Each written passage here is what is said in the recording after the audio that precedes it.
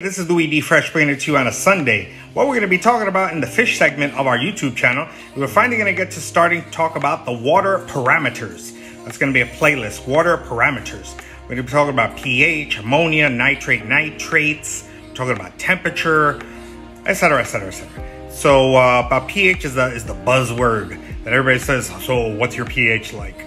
I'm not going to sit here and lie to you and say, oh, I check my pH 3-4 times a week. No, I know you're supposed to check it once a week, once a month. I know. Bad, Mr. Louis D. Fresh. Bad. But I have no need. Everything seems to be alive. Everything has been growing. Everything has been doing its thing. But let's check it out because I know it is very important. So what is it? What is pH in an aquarium? This you can find on my social media this past week. It is a way to measure whether the aquarium is acidic or alkaline. There is a scale that is used. It's usually between 0 and 14. 0 through 7 is considered acidic, and 7 through 14 is considered alkaline. Most tropical fish, freshwater now, we're not talking about salt, freshwater tropical fish like it between 6.8 and 7.8, but that is just a general blanket statement. There are many differences when we start talking about varieties of fish. You will see that I will talk about extremes, but for right now, general blanket statement, they like 6.8 to 7.8. Now the reason we talk about pH in a freshwater fish tank is that because if it becomes too acidic, the mucus on the gills, that's where they breathe, thickens and it restricts the level of oxygen that can enter. A simple remedy for that would be to add small amounts of baking soda to make it more alkaline. The same holds true if aquarium water is too alkaline. It could burn the skin of a fish. And one of my very favorite things to do is to add driftwood, and that usually neutralizes or makes the water slightly soft or acid. So that usually does the trick. Now that I've spoken about pH, right, we're going to actually try to do a pH test on some water. And I haven't done it beforehand because I like to completely be surprised. And I know people are like, oh, see, I told you it always was like this. No, I don't do that. I like to show it as it is. I might be completely right. I might be completely wrong. So let's go outside and tell you what I'm talking about. All right, I am back outside. Louis D. Fresh is outside. And I'm going to take I already took, they're on my little table there. Three specimens. The reason I'm showing 3 specimens is that because I want to show you that people always say, oh, you can just grab something from the lake or the stream or the river or whatever and just stick it in your tank. I might be wrong, but we're going to find out right now. There are different water parameters from each place where you get water from. So that's why I'm taking 3 specimens. Let me show you. The first specimen I'm taking is from here. This is the lake, which I constantly show you, which is, I love this thing. This is my learning tool. And I took the water right from here. And you can tell it's also tadpole season, as the tadpoles are gathering there. I took the water right from here. We shall see in a minute how the pH is in the lake. It is late April, so it's starting to get hot. It's about 91 degrees already. This is ridiculous. But anyway, the thrills of living in South Florida. Hold on. All right, now as I carefully press these buttons, because you know I'm very good with these buttons, and specimen number 2 is gonna be tap water. I have told you, and I'm probably gonna say it again. I'll probably do a video on it, and we're talking about water and blah, blah, blah. Tap water is not just water. Tap water is usually, check with your local city or country or whatever it is, but they usually have chlorine, copper, in order for you to bathe in it, to wash your dishes in it, to, dare I say, drink it, because water is not water. Tap water is very different. So let me show you an example of where I got this tap water from. This, I just turned it on. This is the tap water that I actually use for my fish tanks. It is right here. This is the tap water that's used, that runs throughout my house, for the toilet, for wash your hands, to cook, I never thought of that, cook, all that fun stuff. So this is the water that I'm using to test This has all kinds of chlorine and all kinds of stuff in it. So that's why I use the tap water conditioner before it actually goes into my fish tank. Now my dogs think I'm completely insane walking around the house and out in the lake and all that, but that's all right. I'm sitting down because I took the third specimen from this fish tank.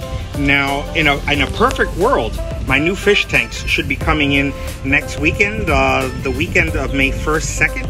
But again, in a perfect world, life changes, who knows, but I should be getting them.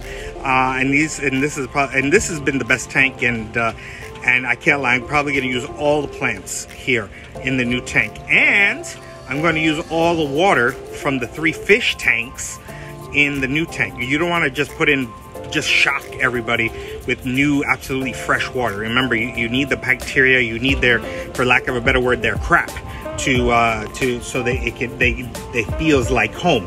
And you're gonna see that hopefully with the pH testing. So the water that I'm gonna be using with the new tanks, the majority of it is gonna be their old water.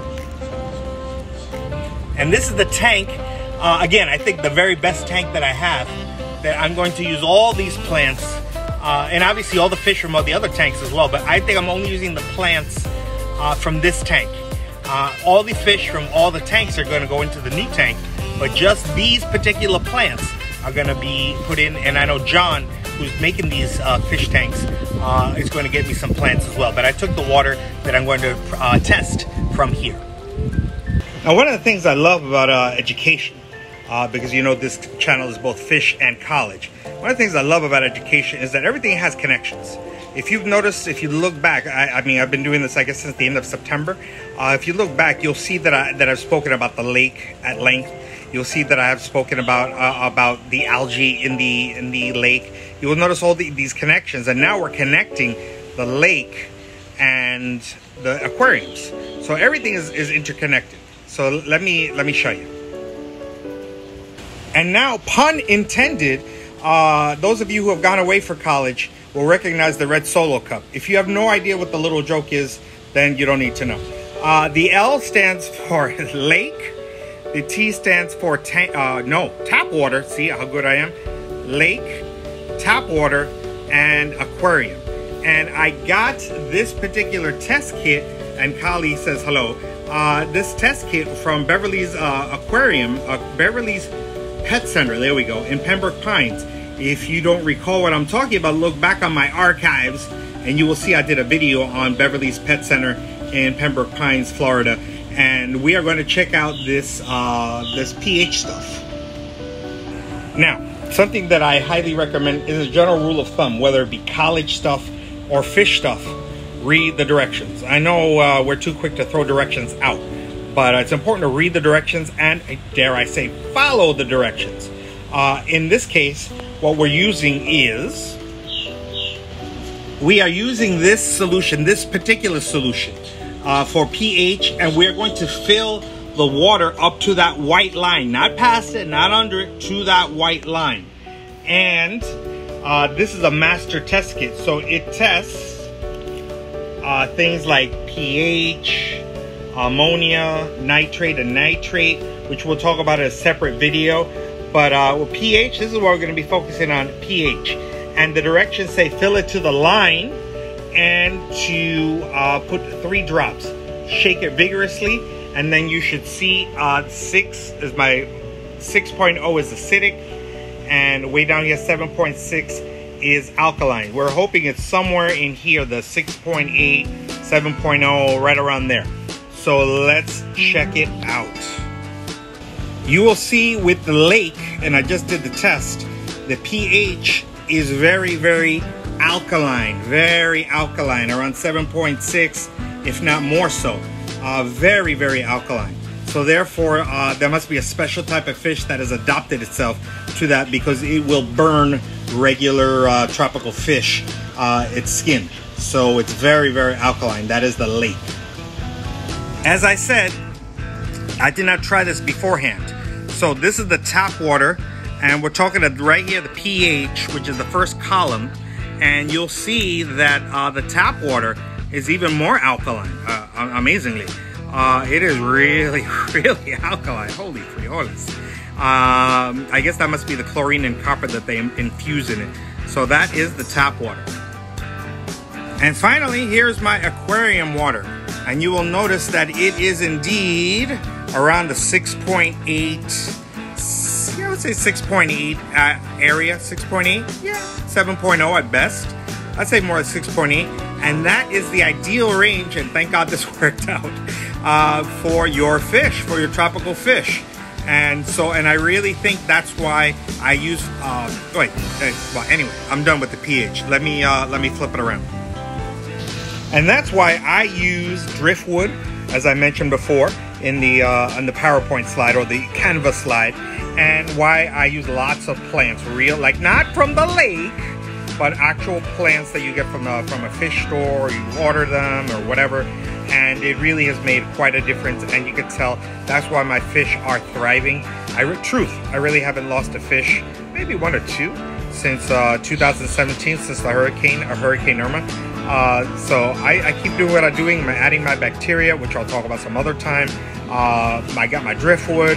That's why I'm going to use the water from all my tanks, especially for the fish. And fortunately, it worked. It showed you why I really don't check the pH, because the pH is fantastic. And that's because I do my usual water changes. I use natural plants. I put in some driftwood. And again, that's why it shows why you just can't throw in any old fish or put in the old tap water, blah, blah, blah. You have to do things properly, and we'll eventually talk about cycling a tank and all that. But that's enough. Thank you, and have a great day.